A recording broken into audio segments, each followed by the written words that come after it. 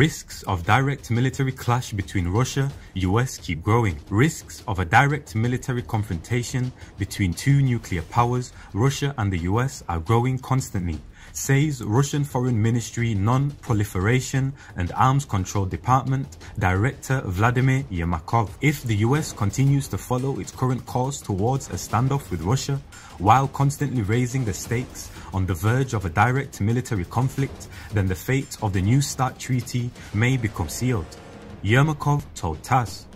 However, in the worst case scenario, i.e. if Washington drives the situation to a military clash between the strongest nuclear powers, then it is not the fate of the New START but the fate of the entire world that will be a concern.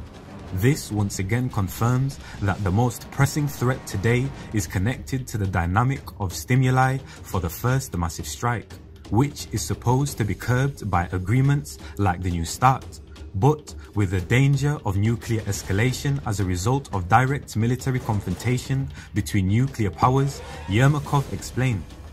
And to our deepest regrets, these risks keep growing. This is exactly why we constantly point to the danger of US and NATO's actions, who it seems have believed in the illusion of impunity and got carried away with such chimera as escalation control and escalatory domination. The diplomat underscored, "We continue sending sobering signals to the West that a catastrophe must be prevented. However, Yermakov pointed out, the West remains deaf to the calls and even maliciously distorts them for propaganda purposes." The diplomat understood that in order to improve the situation, the US must immediately take concrete steps on de-escalation and to abolish the hostile course towards undermining Russia's security in practice. There is simply no other way to reverse the negative trend, Yermakov concluded.